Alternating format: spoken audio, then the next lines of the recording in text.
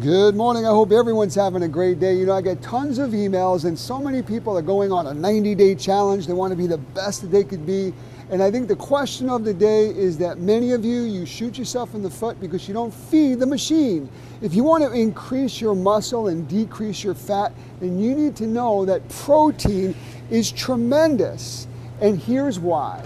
Protein is the building block to muscle. And as you work out with physical exertion, you deplete that. So you need to replenish it. But eating no more than 30 to 40 grams of protein within a 2.5 hour period of time. Any more will be stored as fat. Make sure you pick high protein, low fat sources, such as egg whites, fish, turkey, chicken, grass-fed beef, and low-fat dairy products. Now that we know that protein is the building block to muscle, we also need to know that we lose a 0.5 percentage point of muscle each and every year from 30 years old and on.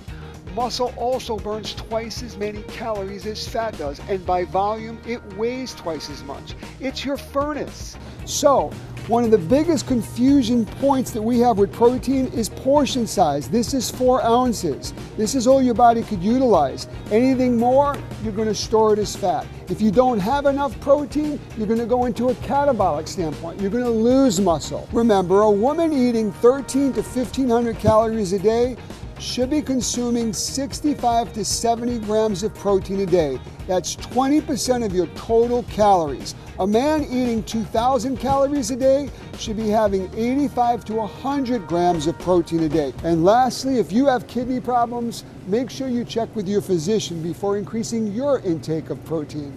Until next time, I'm Peter Nielsen with Peter's Principles.